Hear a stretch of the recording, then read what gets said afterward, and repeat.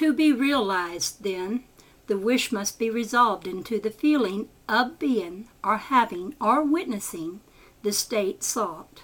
This is accomplished by assuming the feeling of the wish fulfilled. The feeling which comes in response to the question, how would I feel were my wish realized, is the feeling which should monopolize and immobilize your attention as you relax into sleep. You must be in the consciousness of being or having that which you want to be or to have before you drop off to sleep. Once asleep, man has no freedom of choice. His entire slumber is dominated by his last waking concept of self. It follows, therefore, that he should always assume the feeling of accomplishment and satisfaction before he retires in sleep. Come before me with singing and thanksgiving. Enter into his gates with thanksgiving and into his courts with praise. Your mood prior to sleep defines your state of consciousness as you enter into the presence of your everlasting lover, the subconscious. She sees you exactly as you feel yourself to be. If, as you prepare for sleep, you assume and maintain the consciousness of success by feeling, I am successful, you must be successful. Lie flat on your back with your head on a level with your body. Feel as you would were you in possession of your wish, and quietly relax into that. Relax into unconsciousness.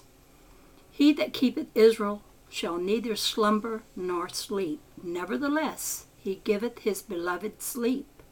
The subconscious never sleeps. Sleep is the door through which the conscious, waking mind passes to be creatively joined to the subconscious. Sleep conceals the creative act, while the objective world reveals it. In sleep, man impresses the subconscious with his conception of himself. What more beautiful description of this romance of the conscious and the subconscious is there than that told in the Song of Solomon? By night on my bed I sought him whom my soul loveth. I found him whom my soul loveth. I held him, and I would not let him go, until I had brought him into my mother's house and into the chamber of her that conceived me. Preparing to sleep, you feel yourself into the state of the answered wish, and then relax into unconsciousness. Your realized wish is he whom you seek. By night on your bed, you seek the feeling of the wish fulfilled, that you may take it with you into the chamber of her that conceived you, into sleep or the subconscious which gave you form, that this wish also may be given expression. This is the way to discover and conduct your wishes into the subconscious. Feel yourself in the state of the realized wish and quietly drop off to sleep. Night after night you should assume the feeling of being, having, and witnessing that which you seek to be, possess, and see manifested. Never go to sleep feeling discouraged or dissatisfied. Never sleep in the consciousness of failure. Your subconscious, whose natural state is sleep, sees you as you believe yourself to be, and whether it be good, bad, or indifferent, the subconscious will faithfully embody your belief. As you feel, so do you impress her, and she, the perfect lover, gives form to these impressions and outpictures them as the children of her beloved.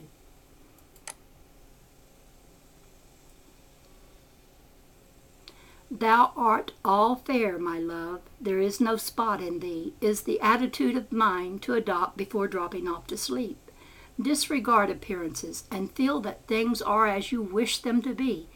For he calleth things that are not seen, as though they were, and the unseen becomes seen.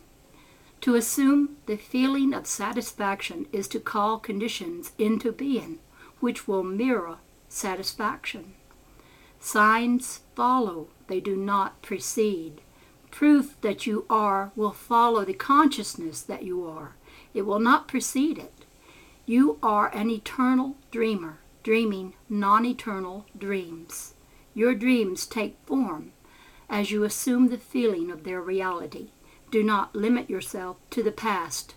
Knowing that nothing is impossible to consciousness, begin to imagine states beyond the experiences of the past.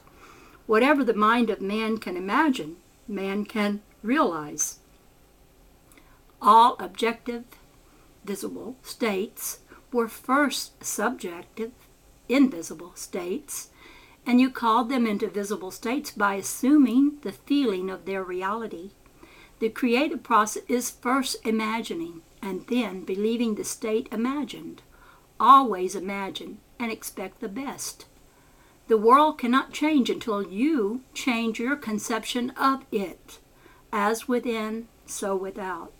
Nations as well as people are only what you believe them to be, no matter what the problem is, no matter where it is, no matter whom it concerns. You have no one to change but yourself.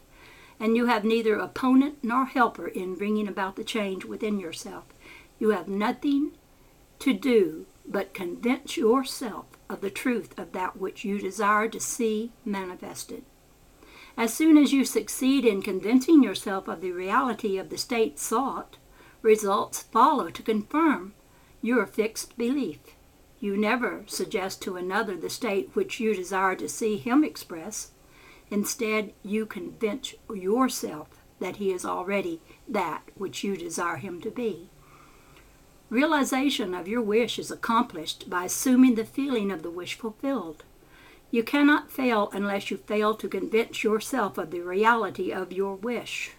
A change of belief is confirmed by a change of expression.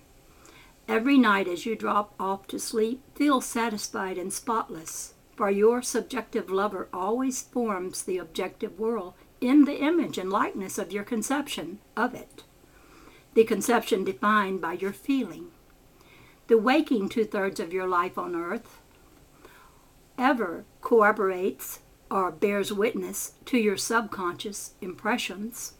The actions and events of the day are effects, they are not causes. Free will is only freedom of choice. Choose you this day whom you shall serve is your freedom to choose the kind of mood you assume, but the expression of the mood is the secret of the subconscious. The subconscious receives impressions only through the feelings of man, and in a way known only to itself, gives these impressions form and expression. The actions of man are determined by his subconscious impressions. His illusion of free will, his belief in freedom of action, is but ignorance of the causes which make him act. He thinks himself free because he has forgotten the link between himself and the event. Man, awake, is under compulsion to express his subconscious impressions. If in the past he unwisely impressed himself, then let him begin to change his thought and feeling, for only as he does so will he change his world. Do not waste one moment in regret, for to think feelingly of the mistakes of the past is to reinfect yourself. Let the dead bury the dead.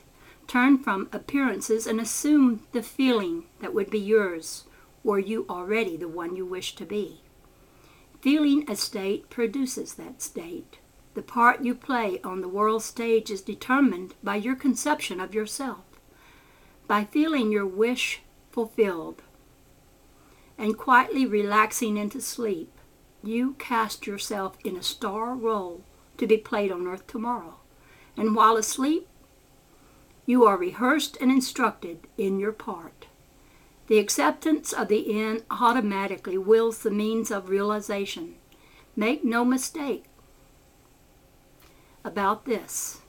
If, as you prepare for sleep, you do not consciously feel yourself into the state of the answered wish, then you will take with you into the chamber of her who conceived you the sum total of the reactions and feelings of the waking day. And while asleep, you will be instructed in the manner in which they will be expressed tomorrow. You will rise believing that you are a free agent, not realizing that every action and event of the day is predetermined.